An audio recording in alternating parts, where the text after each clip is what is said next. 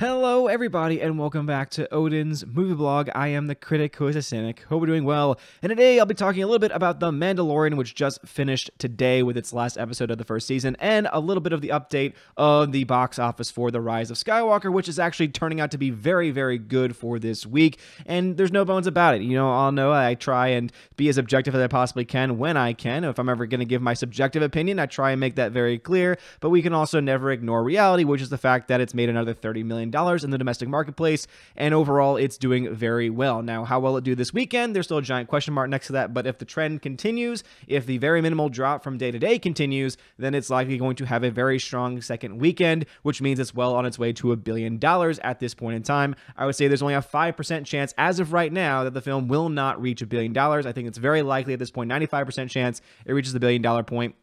Some people might not like that, but based on the numbers we have coming in, that's what we have. I know a lot of people are trying to throw out there, conspiracy, they're buying tickets, Isn't this change different? Not really, when you understand just, basically they perfectly chose when the film came out. They said, hey, there's no other films really in competition. You have Jumanji 3, which is a great film, but it's in its second weekend, so that's not going to hold much of a competition for it. The only other films that came out were a bunch of Oscar bait films, which really weren't all going to be that, much of a box office take in the first place, coming out, with the biggest name on there being Spies in Disguise with Will Smith, and Will Smith has already had one terrible Bond this year in Gemini Man, so once again, no real competition. So basically, they took advantage of the fact that there were no other films coming out at this time. They also came out just before Christmas and were able to have that Christmas break happen within this first week of release. And I think all of these things coming together is really what helped the film do really as well as it is. Now, could we see potentially a drop-off in week 2? We absolutely could. We could see a giant drop-off this weekend, but the fact that we've had not just Christmas Day, but the day after Christmas, where a lot of people are still going back to work, still very strong, about a 5% difference between the 2 days, I think is still pretty strong nonetheless, and we cannot ignore reality. But let me give my thoughts about The Mandalorian before I jump into any of the actual numbers that we have so far. The Mandalorian was actually a very, I would say it's a good show. However, I wouldn't say it's a great show. Now, what do I mean by that? Some people might say, aren't you being just a little too cynical on this? Well, hey, you came to the right place. I am the critic who is a cynic. The reason why I'm not going to overly praise this show is because I think if we lived in a world that we were getting amazing Star Wars films, no controversy, no split fan base, this show would be, oh man, that's just a step behind. This isn't up to the Star Wars standard. But because we live in a world where we have films like The Last Jedi, where we have films like The Rise of Skywalker, then we look at this show and we say, oh my goodness, wait, Star Wars can actually be entertaining? Star Wars can actually be funny, can actually be compelling? There can actually be new characters that I care about and I want to learn more about? What is this feeling? I haven't felt this feeling since 2015. Isn't it absolutely amazing? And I think that's where I currently am right now with the show. It's very good, it's very well made, but when you come down and break down each individual episode, and I think it releasing weekly was both a good and a bad decision. It's good because it kept the hype up, it kept the interest levels up, and now Baby Yoda has become just this international phenomenon. However, at the same time, it allows us to take those really boring, obvious filler episodes, dissect them so much, and I think that because of that, and because they're so disjointed, you have 3 strong episodes. I mean, let's be honest for a second. There are 3 almost damn near perfect episodes. Episode 3, the last episode, directed by Deborah Chow. Interestingly enough, 2 episodes out of the 3 great episodes directed by Deborah Chow. And then this last episode directed by Taika Waititi. I think that when you break that down, you realize, okay, 3 great episodes and 5 episodes that aren't nearly as great, 2 of which are okay, which is the first and second episode. They were fine. They were introducing us to the characters, introducing us to the stories, and they were okay. Second episode obviously being way too short, in like the 20-minute range, which I think pissed off a lot of people, especially when you only have 8 episodes in a season.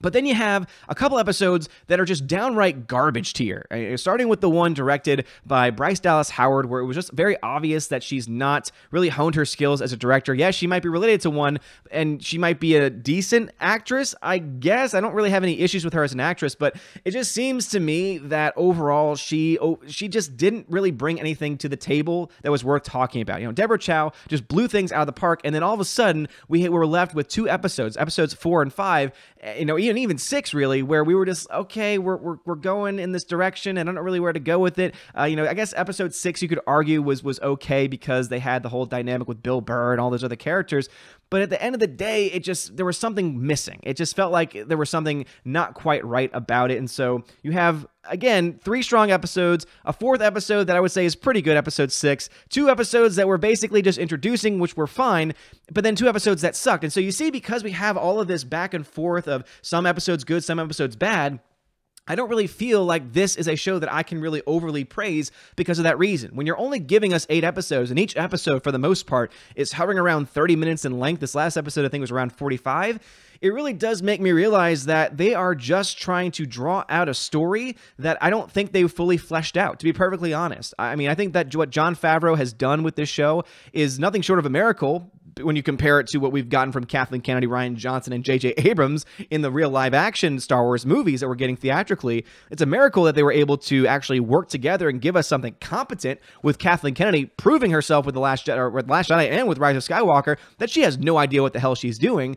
But at the end of the day, I do want to stay objective with this as well. Just because this might be better on paper than the films we're getting, which it is, it's by leaps and bounds better than everything we're getting in the movies nowadays, it still isn't quite up to the standard that I think it should be at. When you have awesome characters played by Pedro Pascal, Carl Weathers, Werner Herzog coming into the show as well. Also, I would say very underrated would be Gina Carano. I mean, not utilizing her strengths, the fact that she's an actual fighter. If you really want to see her go to work, look at a film called Haywire, where she does all of her own stunts. I assume she did all of her own stunts for this show too, and it's just freaking awesome. Nick Nolte's in this show. The amount of star power that you have in this show should be spectacular. This show should be a 10 out of 10 easy recommend show.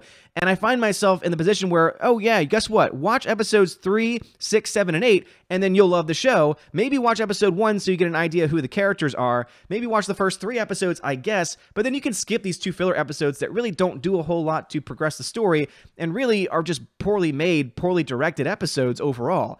So because of that reason, I have to give the show overall, for its first season, I'm going to give it a C+, to be perfectly honest. And some people might say that's a pretty harsh score, but when you take into account that there are 3 amazing episodes, 1 pretty decent episode, 2 opening episodes that are, kind of middle of the road, and then just 2 garbage tier episodes, one of which is just completely awful. Not episode 4, but episode 5, just completely god-awful.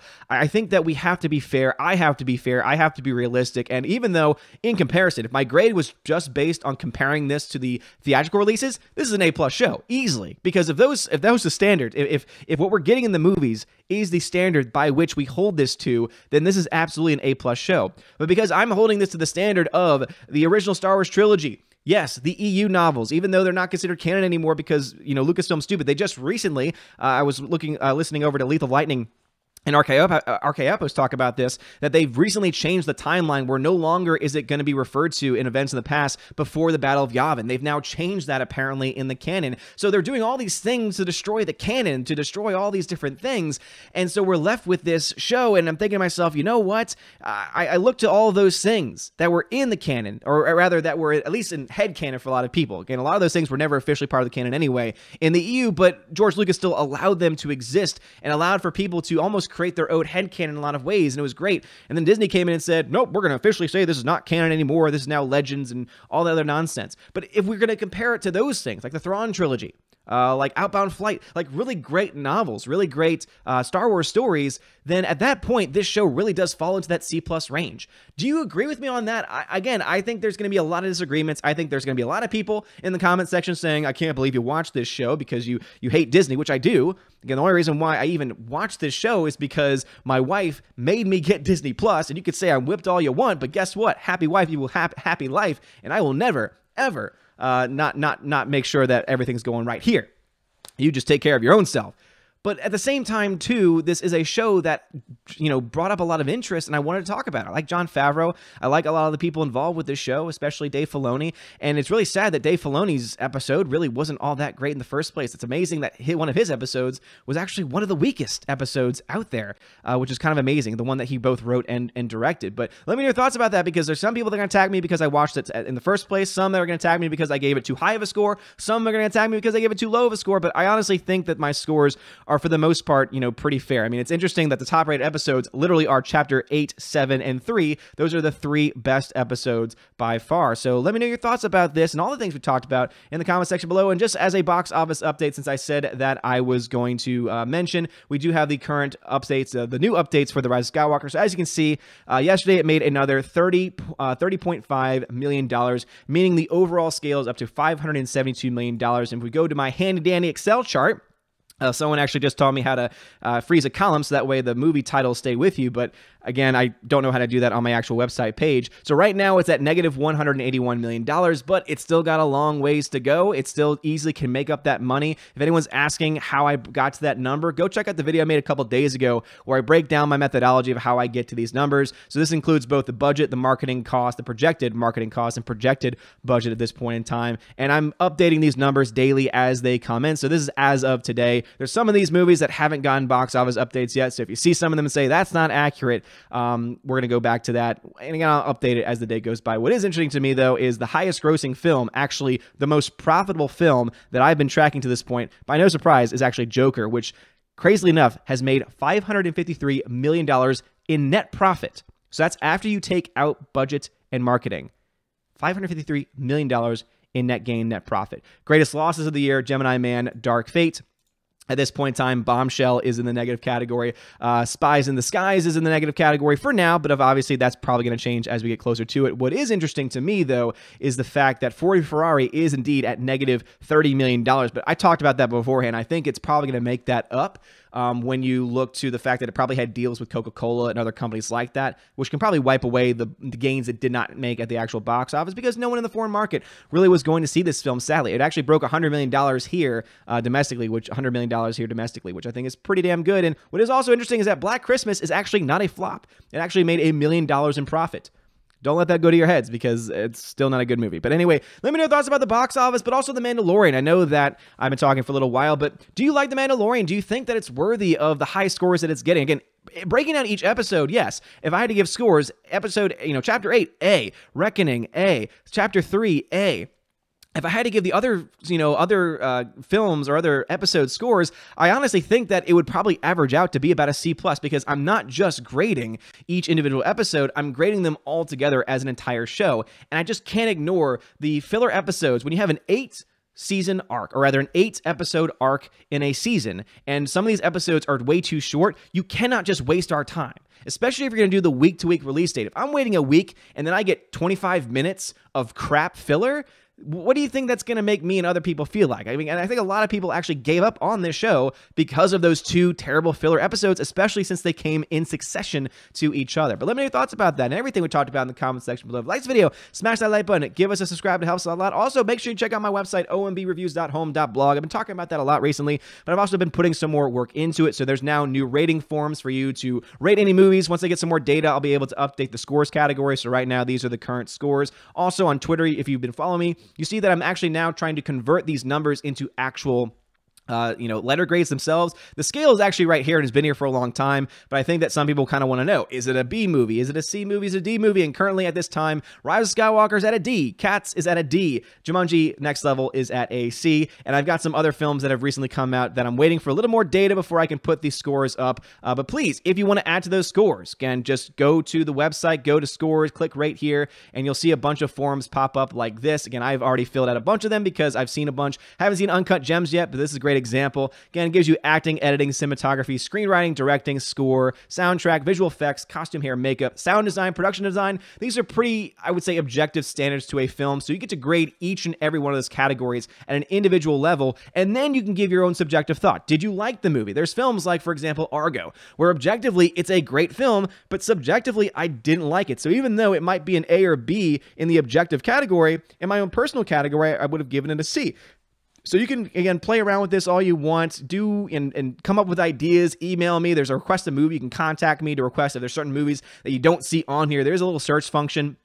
where if a movie's not showing up, you can search for it. And as I said, this is not the best website yet. I know. It's all being done for free. Any ads you might see, I have ad blocker on right now, but if any ads you see, I don't get any money for that. So literally, this is all for you for free. I'm doing all the work for free right now because I'm trying to build something new. As we all know, Rotten Tomatoes is just a total crap website at this point in time. They're easily bought and paid for by corporations. They will freeze scores. They will change scores like they did previously. They will do anything, really, to try and help and hurt any movie that they really want to, especially in that critical consensus. This just gives you raw data. Any person can vote, any person can rate, and because it takes a little bit longer to actually rate the movie, I think that it's going to help, you know, kind of do away with anyone that might try and troll the scores, because it's going to be a lot harder. You're then going to have to basically create new IP addresses in order to score the film multiple times.